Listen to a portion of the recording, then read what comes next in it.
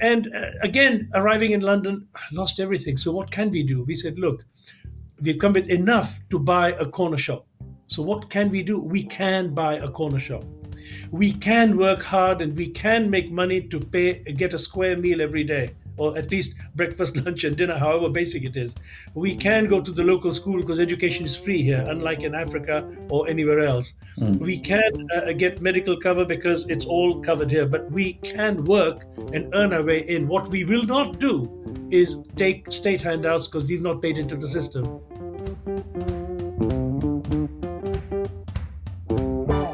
Welcome to Push to Be More with me, your host, Matt Edmondson. This is a show that talks about the stuff that makes life work. And to help us do just that, I'm chatting with the amazing Ram Gidoomal from every company known to man, it seems. Ram is the most connected person that I know, and we're going to be talking about his adventures and struggles as a British Asian refugee and his new book, My Silk Road. So we're going to get into all of that. You're not going to want to miss it, let me tell you. Now, the show notes and the transcript from today's conversation will be available on our website, pushtobemore.com. Also on our website, you can sign up for our newsletter, and each week we will email the links from the show direct to your inbox with all the notes, everything beautifully, totally free, amazing. So make sure you sign up for the newsletter. Now, this episode is brought to you by Orient Media, which helps entrepreneurs and business leaders set up and run their own successful podcast. Now, Ram is, like I said, an incredible networker. It's one of the things that's always intrigued me about Ram is his ability to build networks. And one of the things that I've discovered with podcasting and doing podcasts like this and the other podcasts that I do is it's enabled me to build networks, which is why I think just about every entrepreneur and business leader should probably have their own podcast, because it has a huge impact on your own business. Of course, this sounds great in theory, but in reality, there's a whole problem of setting up distribution, getting the tech right, knowing who to get on the podcast and getting the strategy right and all that kind of good stuff. Well, that's where Orient Media comes in. It takes care of all of that sort of stuff. So I get to talk to cool people like Ram, and they take care of everything else. And I get to do what I'm good at, and they brilliantly take care of the rest. So if you're wondering if podcasting is a good marketing strategy for your business, do connect with them at Orient Media. That's AURION media.com. And of course, we will link to them in the podcast and show notes too. Now, all that aside, Ram was born into India, and born into an Indian immigrant family, let me get that right, in Kenya. And he has worked for over 30 years at board and senior management level in the private, public and voluntary sectors. Now, at present, he is, among other things, chair of Cotton Connect. He's the author of several books, including My Silk Road. We're going to get into some of the stories of that. He is a recipient of Honorary Doctorates from 3 universities. I don't even have one. He is included in the High Flyers 50, the 50 most eminent people of Indian origin living and working outside of India. In 1998, he was appointed a CBE by Her Majesty the Queen. Wow. Ram, welcome to the show. What a bio. I can't remember ever reading one like that before, so it's great to have you here. How are you doing? I'm fine, thank you, Matt, and great to connect with you. And looking forward to a conversation. Oh, yeah, you and me both. Now, you are dialing in from your home down south, and you're talking to me from my home here in Liverpool. But it's fair to say we've known each other a few years, which has been great, and we've connected over some of the many companies that you've been involved with. But Ram, tell me, My Silk Road, right? This is your new book. Why did you decide to write this book? Because, like we said in the bio, you've written quite a few already. So why this one? Yeah, I mean, my first book, in fact, was called Sari and Chips, which I wrote for a very clear reason, because, and that was in '94, when I saw a panorama program and that highlighted the attempted suicide rate amongst young Asian girls being 4 times the national average. Oh, wow. It got me to look more, because I have 6 sisters. I'm aware of a lot of the sort of women in our community, and I just know the differential between the men and women, the way they're treated within the community. And so, as I researched more, I realized at that time that there is an issue here that needs to be highlighted in the public square. So, I wrote my first book to highlight the fact of the reasons why the attempted suicide rate amongst young Asian women was 4 times the national average. So I wrote a book because a colleague of mine said, publish or perish. You've got to publish, get your ideas out in print, put them in the public square, and that's the one way to really make a difference. So I followed that, and it really did help me because the book has been picked up globally. The United States, the Chinese community have picked it up. They said it's not just Indians or South Asians. This cross-cultural tension and pressure is global. So fine. So and that's as recently, 94, the book was written. As recently as last week when I was in New York, this was raised again. And this time with the Korean community. I was sitting next to a Korean banker near Wall Street in New York. And this guy said to me, hey, that same issue is in our community. So I sent him my book. That's, since 94. So then when it came to the latest book, lockdown was in full swing. He says, it was my 70th birthday. Nobody could come, and so the children, the grandchildren, unknown to me, contacted. Must have been a couple of hundred different people, relatives, all my different networks, connections, and they picked up people who would then send in a video or send in a message or send in a picture. And they compiled this amazing 1.5 hour video for me, which was such a treat on my 70th birthday. Unknown to me, suddenly my laptop goes on, Zoom is on, and there they all are, the family, children and grandchildren, and we go through this video. And I just thought, wow. And then the questions, who are these people, Papa? Who's this uncle and who's that auntie? And so as I heard those questions, I thought, maybe I should write some stuff down for them. So I started writing it for the grandchildren, just stories. And as I was writing and putting stuff down on print, a friend who's a publisher somehow got wind of this and said, you know what? Your story is worth publishing. I said, well, I'm not going to publish it. This was for my children. If you want to publish it, you do it. If you have that much faith and confidence, I leave you to do it, my friend. Fantastic. But that's your call. And so he was serious. And I was going to take 4 or 5 years. He wanted the book to be launched on the 75th anniversary of Indian independence from Britain. It so happens it is the 50th year since we were expelled from East Africa with Idi Amin expelling the Uganda nations. So, by the way, an event we'll be celebrating on or commemorating on Wednesday at Buckingham Palace with King Charles III, no less, because that is all about, the 50 years since the Uganda nations were expelled, and indeed the East African nations. So, yeah, I literally went out of my way then during lockdown, 1.5 years, accelerated the writing and got the book ready just in time for its launch in Delhi on the 26th of August. I arrived at the hotel, there was the box of books, and on the 26th, the book was launched in Delhi. It's now being launched in London on the 25th of November. There is plans to launch it in New York.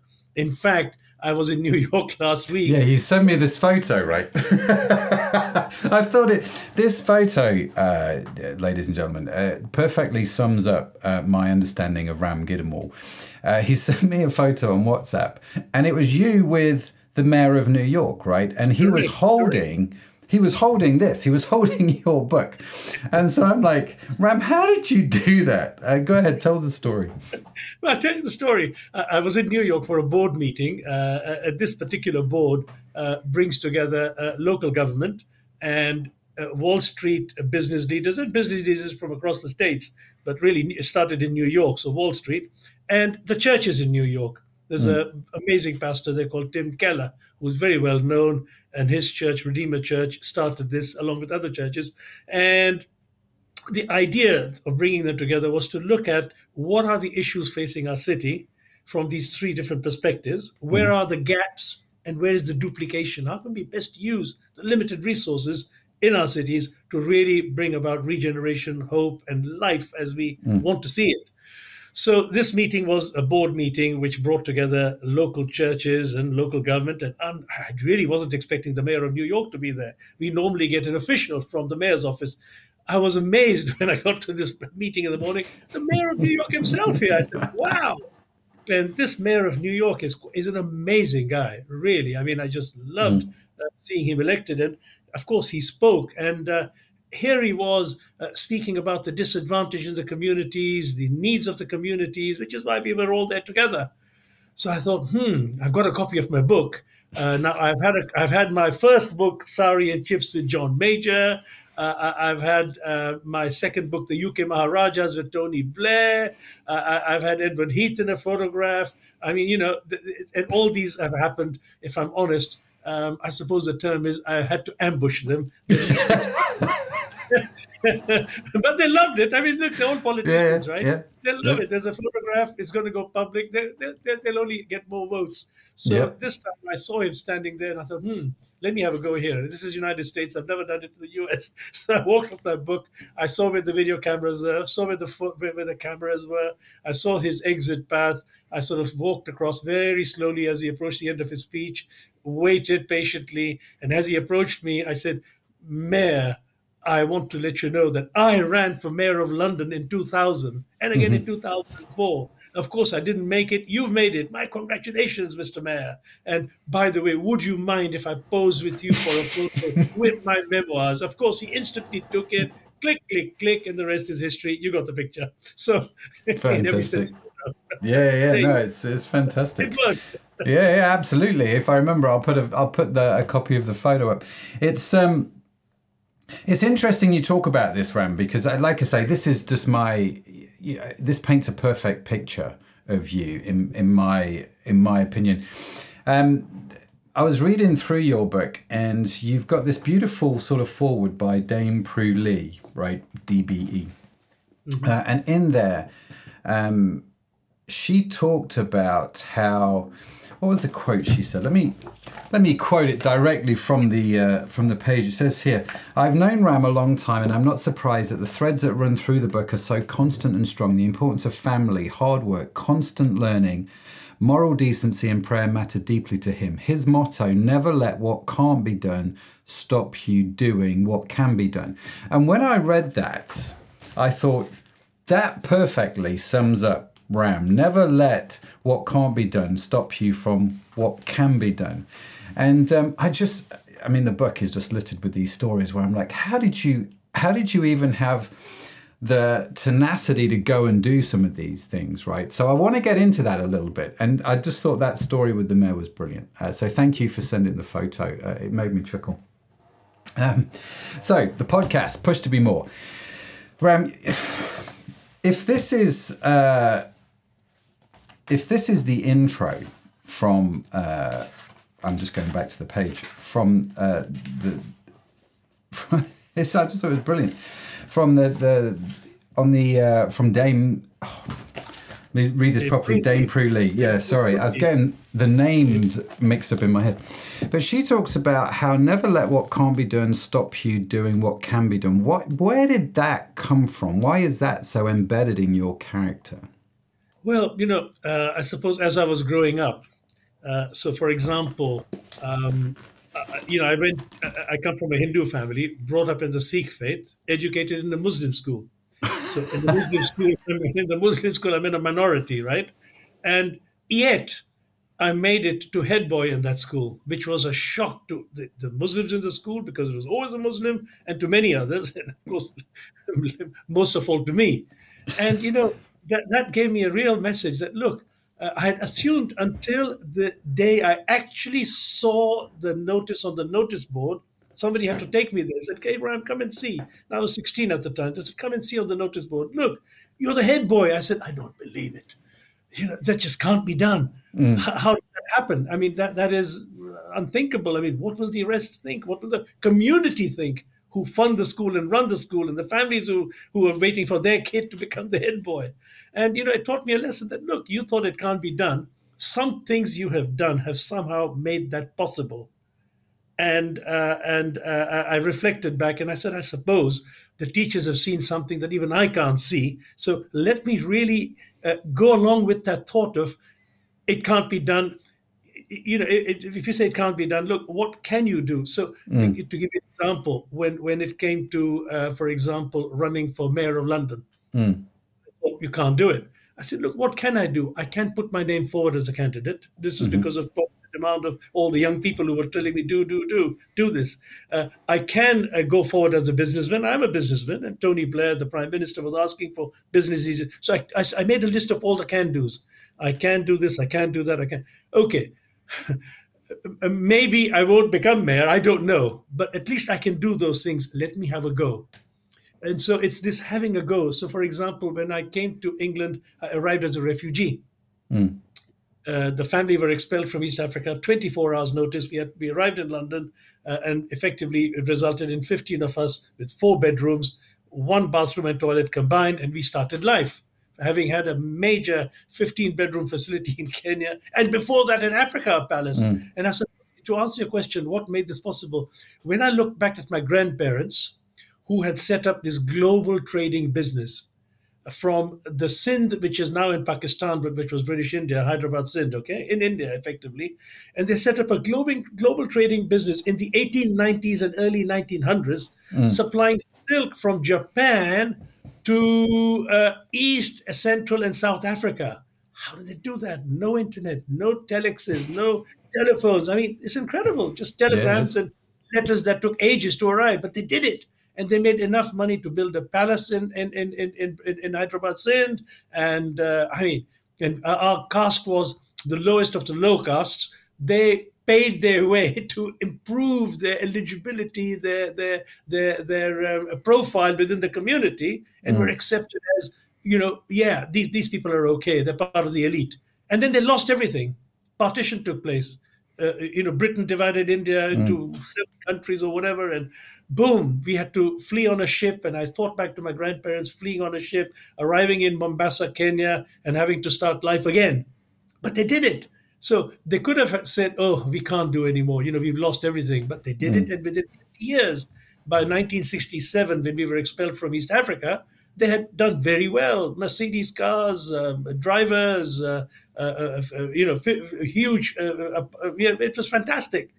In fact, the book has a picture of our flats, of course, 50 years later, so it's dilapidated. But these 3 flats all combined to give us 15 rooms as a family was mm, incredible. Right in the mm, center of town, downtown. And again, arriving in London, lost everything. So what can we do? We said, look, we've come with enough to buy a corner shop. So what can we do? We can buy a corner shop. We can work hard and we can make money to get a square meal every day, or at least breakfast, lunch, and dinner, however basic it is. We can go to the local school because education is free here, unlike in Africa or anywhere else. mm, We can get medical cover because it's all covered here, but we can work and earn our way in. What we will not do is take state handouts because we've not paid into the system. That was my father's very clear yeah, I message. read that in the book and I thought, goodness me, that's quite a strong, bold statement. Yeah, to make certainly because this is in the late 60s, early 70s, right? So yeah, Yeah, yeah. and Yeah, the world was a very in fact, different place back then. I tell you, one of my brothers decided to go and get a handout and came home to, I'll be honest with you, a beating. This is the Wow. 60s. Yeah. This is Wow. Indian culture, our home. He just said, don't you ever dare do that again. You work, you pay, you earn, you do it. So that really was what we were brought up with. So again, it was always, what can you do? You can work hard. Mm, The previous owners opened the shop at 7 and shut at 5. What can we do? There was no law restricting us opening at 4 o'clock and having newspaper rounds. We can do that, so we did it. Added mm, value to the business. You don't have to shut at 5. By the time you get the evening, in those days you had the Evening Standard and the Evening News, and the last edition would come with the city prices. So that's around 6 o'clock. We said nope, stay open. And mm. then we noticed at 9 o'clock at night a Oh, the huge bingo. crowd. The bingo, Mm, exactly. We said, mm, look, we can open the shop at night. There is mm, no law preventing that. So mm, we worked around all these things and said, what can we do? What can we do? Let's do it. And within 2 years, my brothers, cousins, in-laws, 6 shops, like a chain, down the street where we could help one another. So, for example, when one of the newspaper distributors said, "We can't supply newspapers to my brother in Chiswick and to my other brother in Askew Road, further down in Shepherd's Bush," we said, "It's all right. We'll double our order and we'll supply them." And again, you can do that. No law preventing me buying twice the News of the Worlds and Yeah. twice the Times and twice of everything. Can do it. So let's do that. Same asset now, greater utilization. You can do it. No law preventing that. And suddenly you're in. And within a year, within 2 years, we were sort of at least very solvent, and the family was well provided for. But there were, one of the things I'll tell you we couldn't do, we started doing, was I walked on my own to school, and the first day on my way back, boy, this was the time Enoch Powell was making speeches, big Right. speeches against immigrants. And that gave license to the locals to say, right, can beat them up, just hassle them, abuse them. So I'm walking back from school, and I tell you, it was terrifying. 3, 4 guys behind me. I mean, where our school was a tough area. We were placed. I'd come from a very good school in Mombasa, Kenya, where I got 5 A's for my O levels, five, great top grades Yeah. for my O levels, and then I was now sent to this comprehensive school behind Wormwood Scrubs. Wormwood Scrubs is a prison in Prison. West Yeah. London. Yeah. And so you can imagine who the inmates and their families nearby. And so these were very tough kids. And they would follow me, and my sister said we had the same experience. These girls were following us and just mimic shouting. So they said, right, from now on, okay, we can't go on our own, but we can go in threes and fours. So I'm not going to say to them, I'm not going to school. We can go in threes and fours, stay close together. And then the other thing we could do, I'll tell you, we bought blue and white scarves, blue and white gloves, and blue and white hats, Queen's Park Rangers colors. Yay, man, I'm still a supporter of QPR, mate. Wow. It was like, your protection, right? And then at least half the kids wouldn't get you because they said, nah, he's all right. He's a mate. He supports our team. And, you had to learn how to Wow. adjust and adapt. But Yeah. can do is important. What can I do?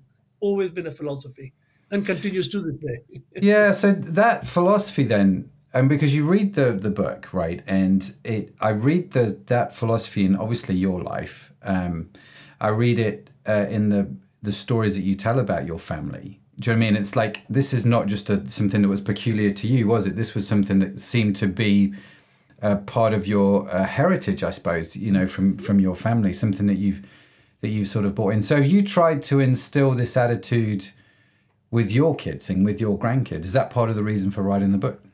Yeah, I mean, it's a legacy. Part of the reason, really, for writing the book was when the publisher sort of approached to say he's going to do it. Even if he hadn't published it, my plan was this is a legacy for the children. More the children, the grandchildren. They were asking the questions, and therefore, what future are they going to go into? Because, in a sense, yes, we've now been here since 1960s, so it's like 50, 60 years. But there's always the challenge and the tension of, can what happened in British India and can what happened in East Africa ever happen again? So I'll be honest with you, when Brexit happened, yeah, I immediately called the children and said, be careful. This is really a move in the country that is going in a direction which worries me, because it really is one that's, as we have in the current government, Yeah. the Home Secretary dreaming of people being put on a plane to Rwanda. I mean, I could have been That's one of those crazy. if I'd arrived today. So I'm just Yeah. saying, again, it was all about saying to the children, look, be careful and all, but always bear this motto in mind. What can you do? So what we can do is put our heads down and walk straight and keep working hard and don't get into trouble. So it's that kind of thing, and it's I know sounds terrible in today's day and age to have that kind of attitude, but that subtext of suspicion, Matt, continues in society, but even if it's not obvious or seen, Yeah. there is that subtext, and so therefore, yeah. Do you find, Ram, if I can touch on this point, obviously, I mean, the stories of you getting chased and beaten when you're at school because of your skin color is, is, I suppose, is indicative of a time, but it is very sad when I sit here and listen to it now in the context of the world in which we currently live. How do I word this question? Has racism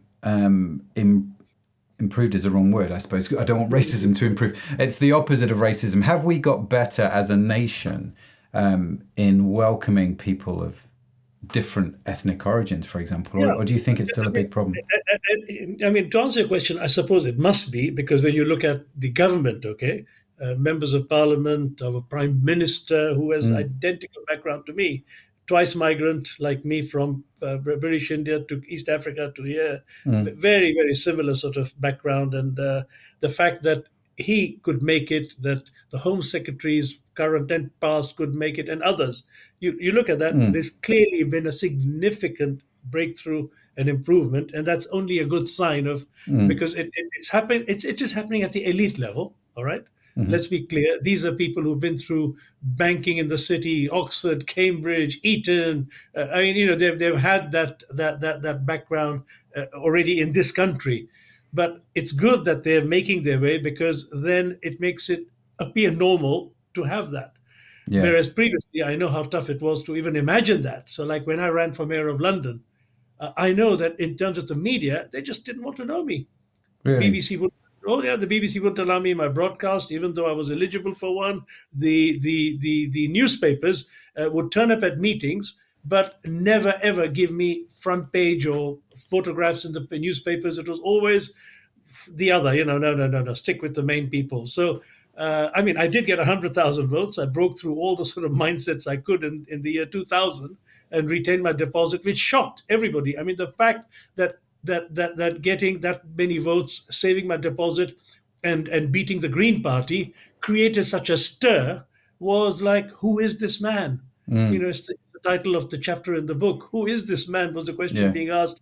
After the election, I know I got a call from friends saying, Rand, they're asking in the House of Lords, House of Commons, who is this man? Who knows him? Where did he suddenly come from? 100,000 first and second preference votes. That's astonishing to be able, and to save his deposit and to technically win a seat on the London Assembly, just like that. 100-day campaign, and boom, I was there. They couldn't believe it. Who is this man? So from that to today, where it has shifted, but on the ground, I must say, that suspicion still exists. Today's news headlines of one of the centers in Dover being attacked with a firebomb or something, because that's where the refugees are arriving. To see, even when the current prime minister was elected, one of the radio shows, LBC, a caller calls in and he makes this comment: "Look, this is England. We are the majority English. We cannot have a prime minister who does not reflect us." He was passionate about that. Wow. So the fact that you have that, and of course, now I'm not saying that the whole Brexit campaign was racist or anything like that, but I know when I look at the tenor on the ground, the note on the ground, you can't help thinking there's something there which doesn't, where foreigners are not liked. Yeah. Look, I mean, that's life, because you go to India and you got the same sort of parallel there, where where certain sector of the Indian population doesn't like the minorities. Yeah. You go to Rwanda, Burundi, and so every country has its issues here. So it's not unique in Britain. But the fact is, we need to acknowledge and recognize it's there, which is why there is a law. We wouldn't need a law if everything was normal, wouldn't we? No. The fact that the law had to be passed to give the rights tells you there is a fundamental underlying issue here, which thank God there is a law, because in the 60s when you arrived, there was no law. No. And it was a lawless situation. So, who would I turn to when I got assaulted? But now I know I would go say, "Oh, he's breaking the law. He's assaulting me because." And so there is that level of structure and protection. Yeah. But ultimately, every society has it. To answer your question, of course it's improved. But with every wave of new migrants who come in, it reignites. It just revives the old battles of race and ethnicity and the violence that sadly can follow it, but not as prevalent as certainly when I arrived. But I speak now as one who's been here for this period. when I talk to the newly arrived people, then every wave I've spoken to, whether they were Sudanese in the year 2000s, or the Albanians, or the current wave, I mean, the Ukrainians have been welcomed Yeah. because they are European, Yeah. but not the Ethiopians and not the Sudanese and not the Mm. others. So there is a differential already there in terms of priority given to whom. So Yeah. these are issues that need to be worked through. Yeah, it's interesting, isn't it? That whole thing, like you say, with the Ukrainians because they're European, but there's plenty of other wars going on, and you kind of think, well, we're not doing this. We're not paying British households whatever it is, 350 some pounds or But something to house refugees from other nations. from the Middle Um, East, for example, or wherever, yeah, yeah, Yeah, and it's right. I mean, you have your thoughts on this, Ram, and I have mine. And my wife works with refugees and asylum seekers, and she teaches them English. She does it voluntarily. Just things like how to get on a bus, because we just shove them in a hotel and we don't give you. It's just the whole yeah. system still needs a bit of work. I think is It probably does. a fair thing to say. Yes. Absolutely, spot on, well said. Because I know my sister-in-law teaches refugees, and I myself, when I ran for mayor, went and addressed refugee groups, and simple stuff, that no one tells you. You Mm, suddenly say, "Oh, I wish I knew." Oh, is that all you've got to do? Yeah, and this is how you get on a bus. This is how you use the system. It's yeah. There's basic stuff like that, which, as you said, just get in a hotel and wait. yeah, it's just. So how did you? So here you are, right? You're living in the UK as a British Asian refugee. Um, you've grown this sort of business empire, starting at the corner shop, and then things grow and develop, and there's the whole story with your education, which is just phenomenal as well. But so, like you say, in 2000, 2004, you thought to yourself, I'm going to run for mayor. I mean, why would you? I don't mean to be flippant, but why? What made you to sort of sit there and kind of go, well, I'm going to run for mayor because I can? Well, I'll tell you what, it was actually young people. One of the sort of passions I have is encouraging young people, right? So, which is why I worked with Steve Chalk on Christmas Cracker, when I came back to the slums of Bombay. The answer to your question goes all the way back, quite a way back. But the turning point for me was when I was running this business, as you say, helping run the business, I should say. It was the extended family who had started it, and I was the UK group chief executive. I was doing really well. I'd moved to Geneva for 8 years, France and Geneva, and now in Scotland and London. And 7,000 people worldwide, 15 countries, turning over $200 million. It was just phenomenal, and this Wow, is the 80s, all right? wow, And then I visit Bombay, India, on a business trip to buy seafoods for the plants in Scotland. Because in Scotland, they were saying there ain't any fish in 3 months a year, so all the women, who are the main workers, get laid off. mm, And I said, hey, that's a bit silly. There is fish in the globe. I've seen, with my global background, that there is fish in other parts of the world. Let me go to India and get some fish. So I mm, went to India to buy fish. And I was right. Everywhere there were ports, there was tons of fish. I said, hey, we're going to import this. And for the 3 months they don't get fish, we're going to make sure the workers have work. And what does that do? It means for 3 months you're not paying unnecessary money out and losing an asset without using it. Your mm, unit costs go down. You're actually going to beat the competition, and even better. But here I was in India at the end of a 10-day trip, and I said to my colleagues and some friends, look, I want to know what the businesses that we are dealing with do for their communities. I just like to know it. I'm curious, and it helps me sometimes decide who I deal with. mm, Because obviously there are those who really do good work in the community. I said they deserve the business, and sometimes even if there's a marginal difference in price, I said no, but they are doing good. Let's encourage them to do better and do even more. So I was taken to the slums of Bombay, the largest slum in Asia, and Derail. This is, by the way, where Slumdog Millionaire was shot many years later, but I was there in '87. And what okay, I saw just broke me. mm, I saw firstly the 5-year-old boy, and I had a 5-year-old son at home in Scotland, in Perth. And here I was in Bombay, and I saw this 5-year-old. I said, oh, where does he stay? Which box is he in? They said, box, forget it. He can't afford to pay the slumlord to get a space in one of those cardboard boxes on the pavement.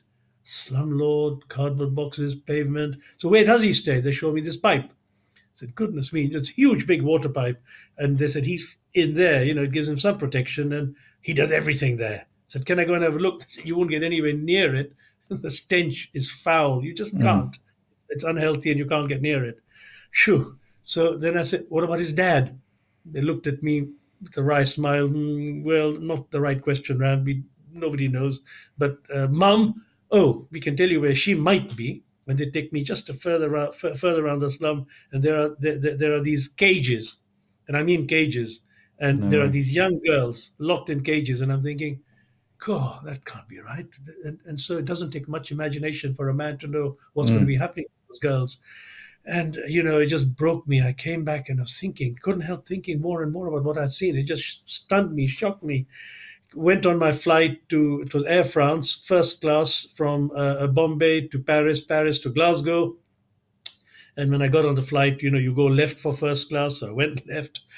Caviar, champagne, no, can't touch anything. I just sat down, waited for the lights to go out, and just broke down saying, what kind of a planet am I in? You see, Mm. I'd become a follower of Jesus. Mm. And one of the things I'd learned was care for the poor. So, of course, I Yeah. did my thing in church. I did my tithe. I did my prayers and, all the stuff. I was an elder at the local church in London Mm. and all that stuff. I said, no, this is not right. Something doesn't square here. So I talked to my wife. I said, I can't sit one more day on my desk in the office. I've got to do something about what I've seen. I don't know what. And then a friend introduced me to Steve Chalk.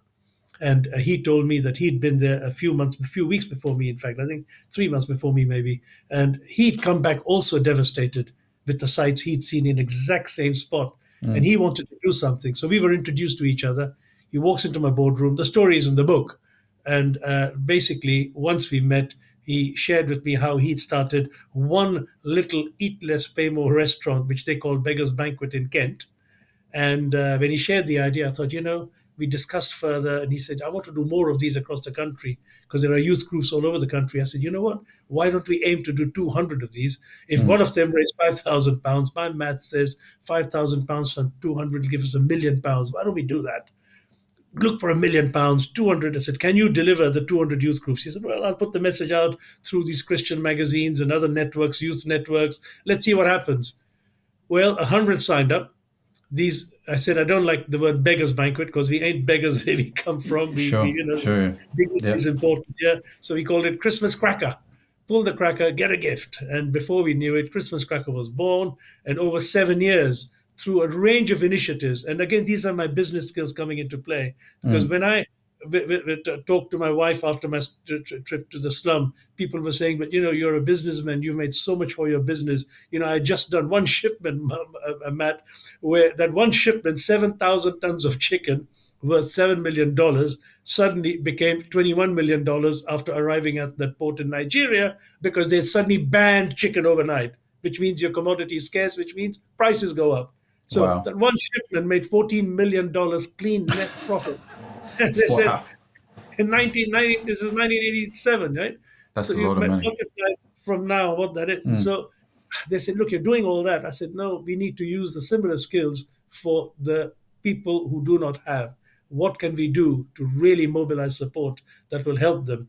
Not just aid, but trade and aid. Yeah. Teach them, give them training. And, that sort of thing began to be very real for me. So we ran the project. It raised, I think it was nearly £5 million Wow.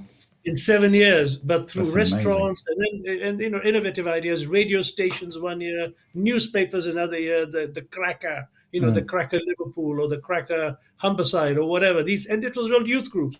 And what excited me most was 50,000 teenagers getting mobilized to make a difference, but being challenged that when they then grow up from teenage to adulthood, they're already adults at teenagers, but to Mm. really get out into the world, they would never forget that there are other communities who need help and that they would do what they can do to help those communities. So I was really pleased when I went to the House of Commons once.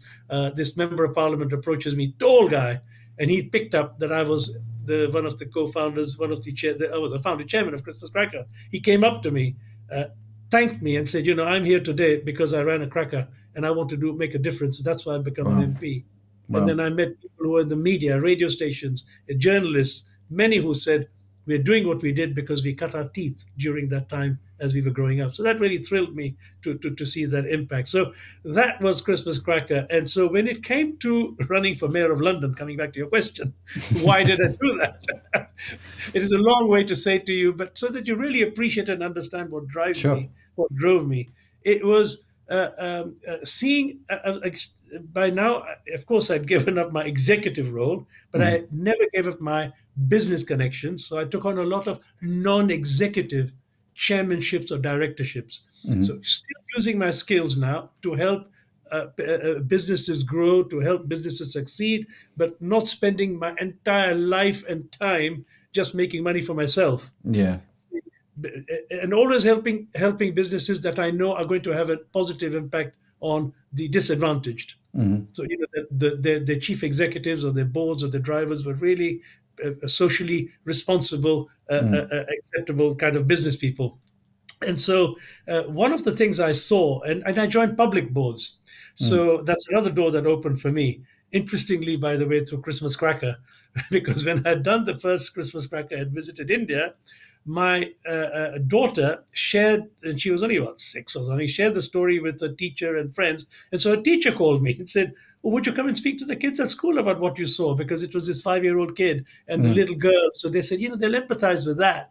Come and speak to them. And so, I accepted to speak to them. And when I spoke to these young kids, like I won't say they were 5 or 6, maybe 7, 8, whatever their age was. One of the little girls went home and told her mom, "This Indian man came today to school and he spoke about this thing, and it was so nice to hear what they'd done. And yeah, it was really good, very interesting." And I got lovely letters which I still preserved from those kids. Wow. And so, guess what? This mum was the Sutton Council Race Equality Officer. So I get a call Sunday lunchtime with my family from this lady. How she got my number, who knows? And she said, "Mr. Gidoomal, you spoke at school. My daughter was very taken. And all. Look, I'm the Race Equality Officer. We are looking for a non-executive director for the Training Enterprise Council for South London. Wow. Would you be interested?" I said, "I don't know what it does." Introduce me to the chief exec. So I went to see the chief exec, and so we chatted, and he said, "Yeah, you're just the right profile. Seat on the board."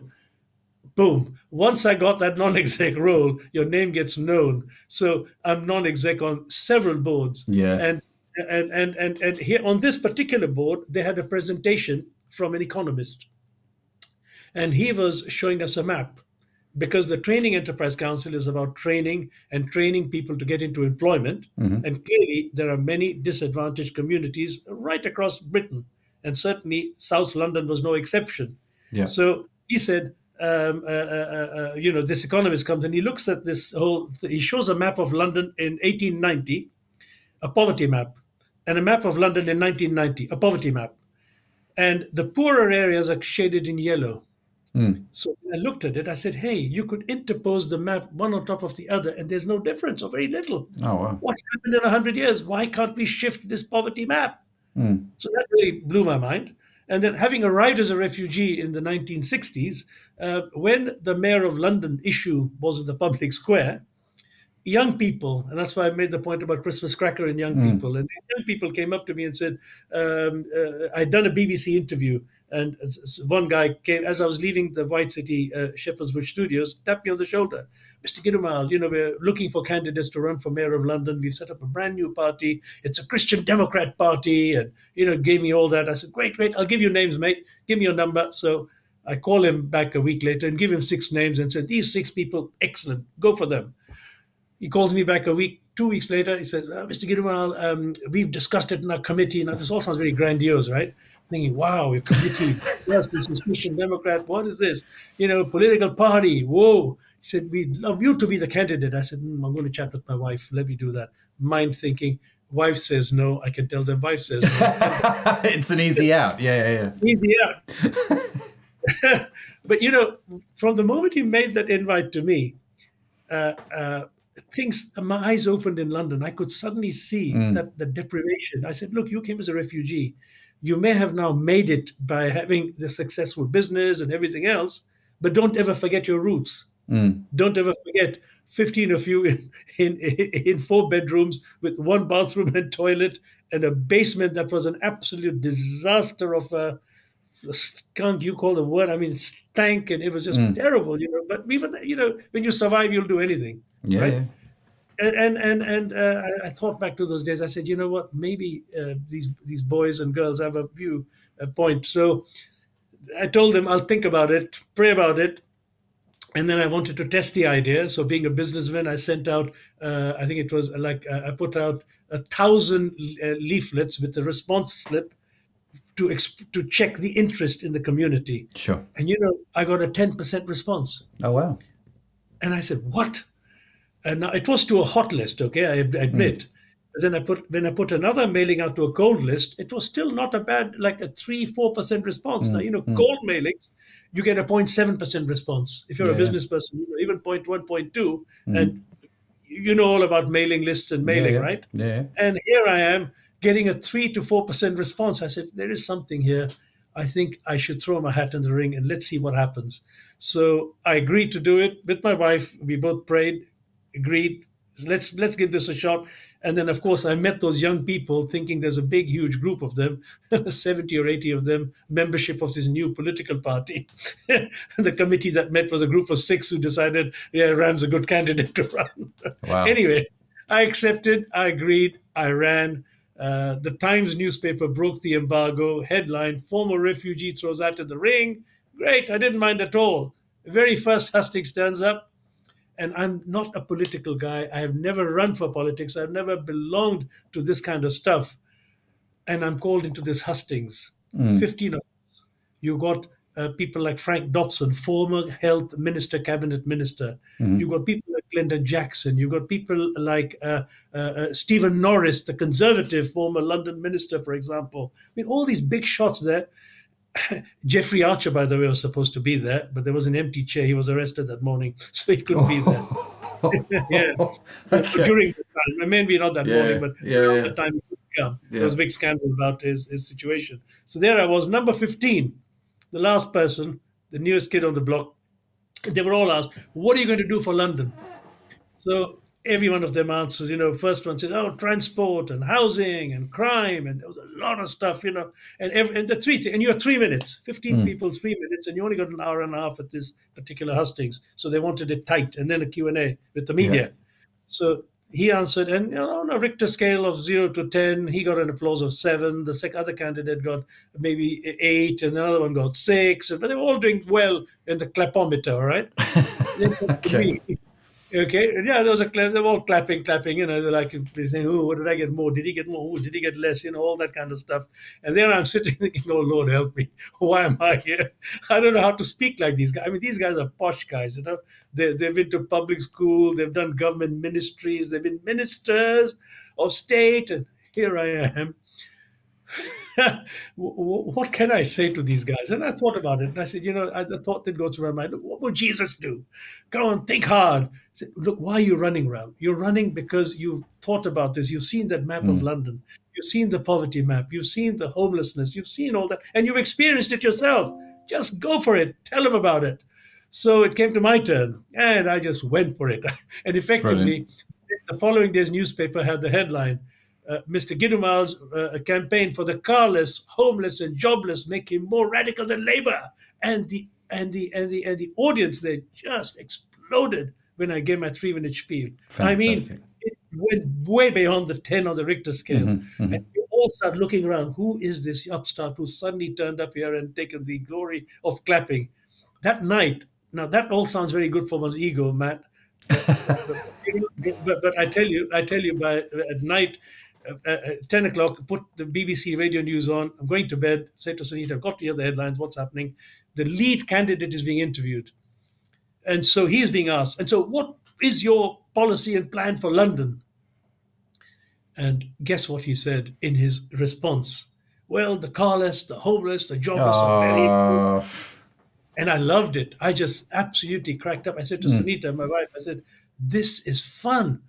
In one meeting, I have shifted the agenda of the campaign. Fantastic. Everyone is now looking at the carless, Mm. homeless, jobless, the poor, the Mm. disadvantaged, the refugees. They're all trying to put out policies for these people. And the Mm. next day's newspapers were the stories are all around that. I thought, this is going to be fun. I may not end up as mayor of London, may not, still got hope, but I've shifted the political agenda. This Mm. alone has made it worthwhile entering the race. Whether I win or not is not the issue. I'm now going to campaign to get them all to start shifting their agenda.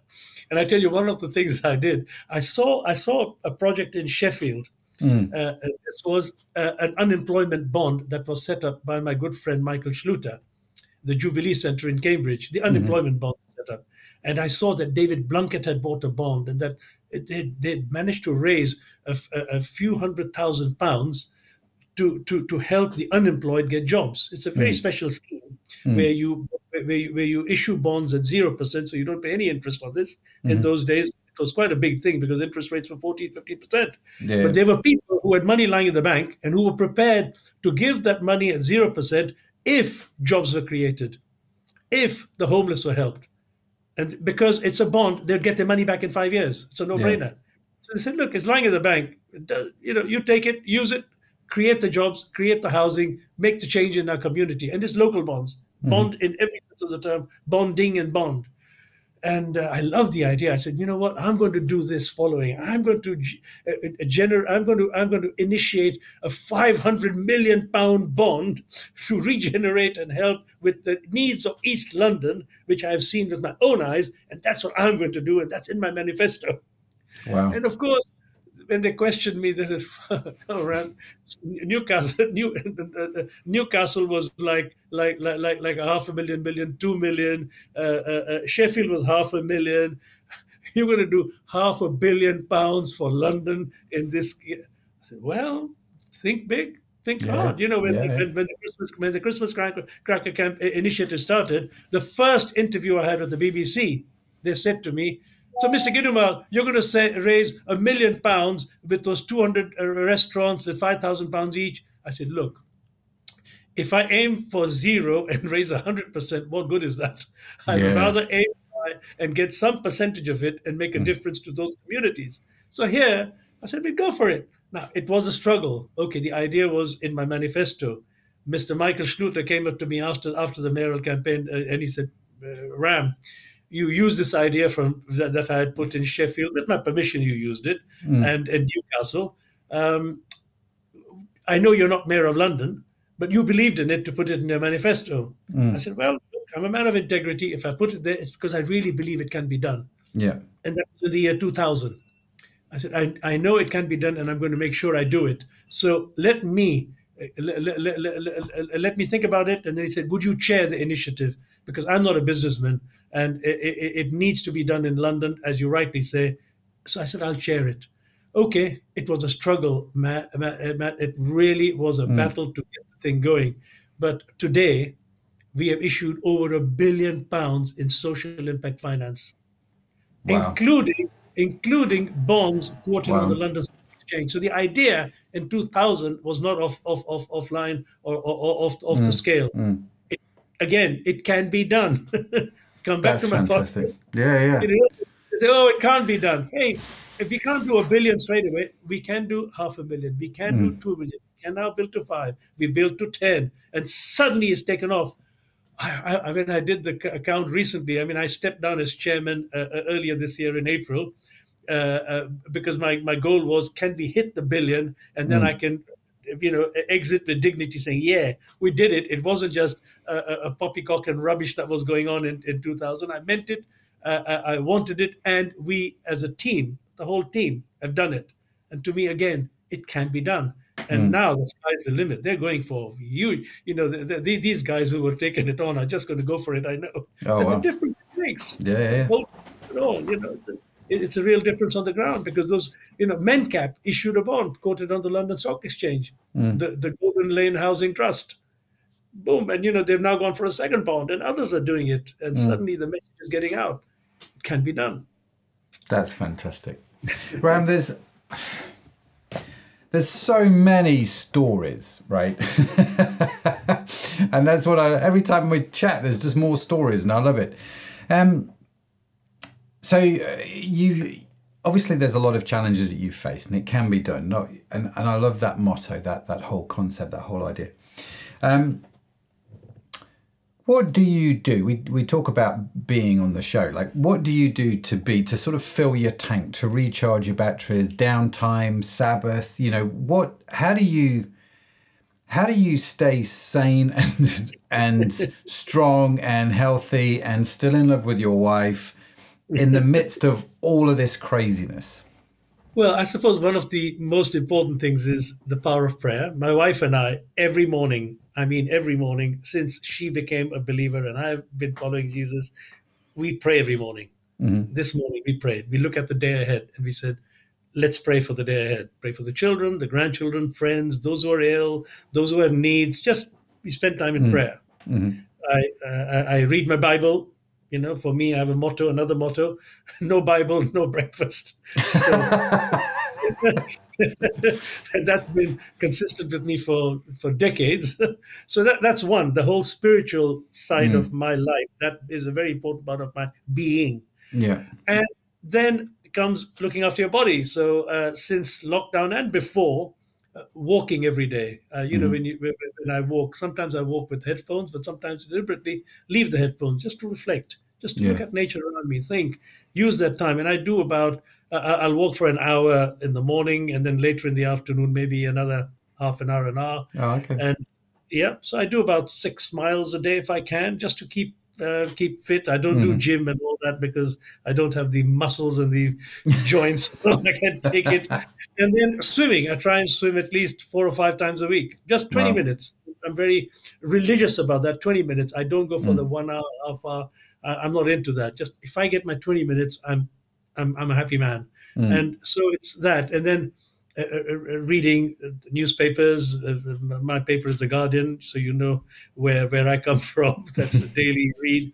I thought it Um, was the Times because in the book you talk about saving up every day for the Times. So obviously you've that was in switched at some Mombasa. point. Yeah, Yeah. that was in Mombasa. No, you're right. Absolutely right. In Mombasa, I didn't even know that a paper called The Guardian existed.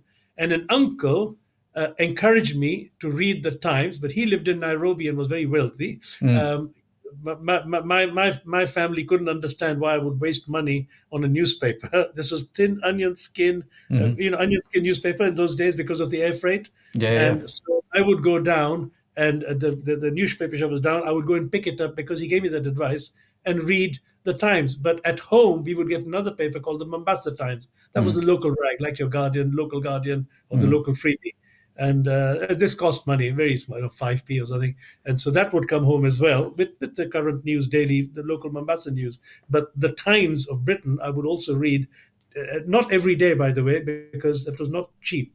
But I would save pocket money to get it at least once a week, maybe twice a week, and make sure that I read it so I could Mm. understand what was going on.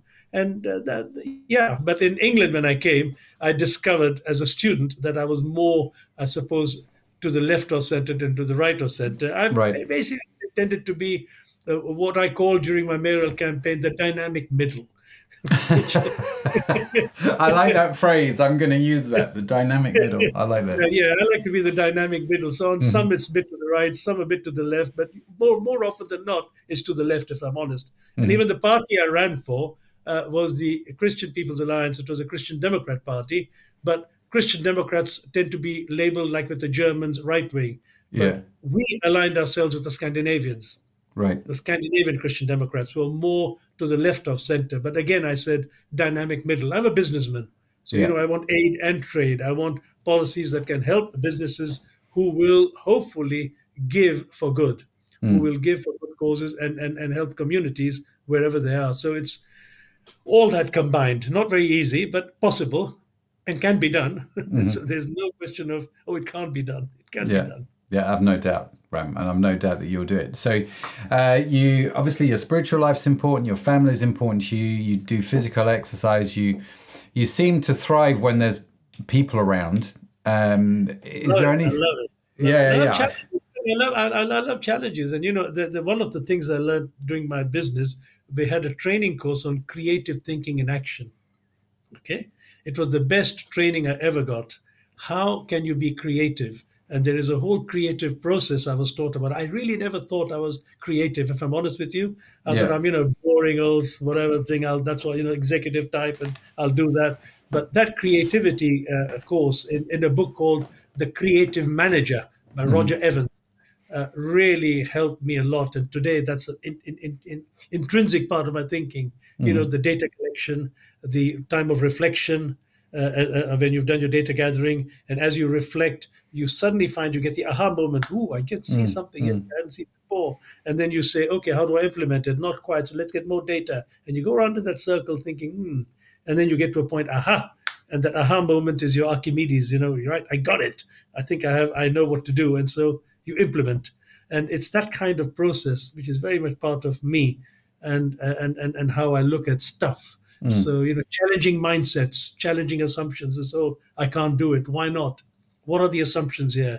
How strong are the assumptions? Which are the assumptions that can really be challenged? Which are immovable? If they're immovable, what can we do to move them? And it's that kind of thinking all the time. And it's wonderful. So, the COVID crisis hits India. I get a call from a hospital in which we're looking after in the poorest part of India. And when they spoke to me, they said, "We're in trouble. We've been declared a COVID hospital.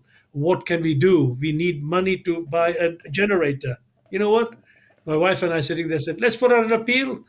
To our amazement, within a few weeks, they wanted £20,000. £230,000 were raised. Wow.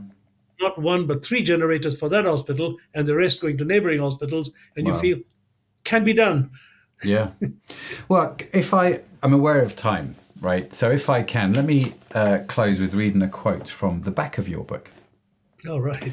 If I had to write a letter to my younger self, and perhaps in a way that's what this is, I would tell him, these are the things that will save you. You must never give up. You must never let obstacles grow so high they seem insurmountable. Instead, always think about what you can do rather than what you can't. I would tell him about the importance of creative thinking, diplomacy, and determination. Those things alone, however, suggest that we can do it all without help. I would be lying if I said that this was so. Help came from the love and support of family. It came from principles rooted in my Indian heritage. It came from learning from my elders. It came through relational networking, which is genuine friendship and compassion for others. And yes, because I follow Christ, I also believe that many of my breakthroughs came through the study of the Bible and through discussing things with God. And then you go on to say, but there is another, perhaps more surprising layer to this. I learned the real secret, that I didn't need all the riches and all the recognition in the first place. And letting go of this false need for wealth has allowed me to live freely and generously, always having more than enough for a good life without any sense of envy towards those who have more. When I read that, I thought, goodness me, what a way to end your book, and what a lesson. I think, and thank you for not just writing it for your family, and well done to your publisher for sharing it with the wider world, because I think, Ram, I've known you for many years. We worked together on Tradecraft, and we served on the board at Tradecraft PLC, which is a fair trade organisation. I looked forward to every single meeting that you were there, because I just took notes, like, how is he figuring this out? And so thank you for being a teacher to me over all of these years and being a friend. There have been a few times when I've just called you and gone, Ram, I'm stuck, help. So thank you. And thank you for coming on the podcast, Ram. Honestly, I feel like I could go for hours and hours and hours, and maybe we should get you back again to talk about some more stuff. But if people want to reach out to you, if they want to connect, what's the best way to do that? Email is the easiest way, and it's ramgidoomal@gmail.com. That's RAMGIDOOMAL @gmail.com. I am traveling a lot. And that may mean a long wait, but if you're prepared to wait a time, then by all means send me an email.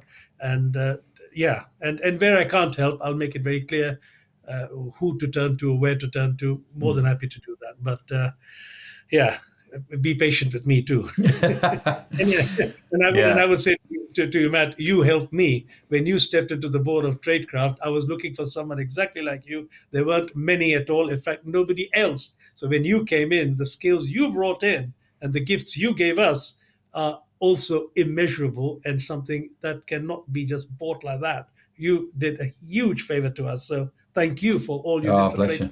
No, it was great. you. It was great. Very Loved it. Loved every minute.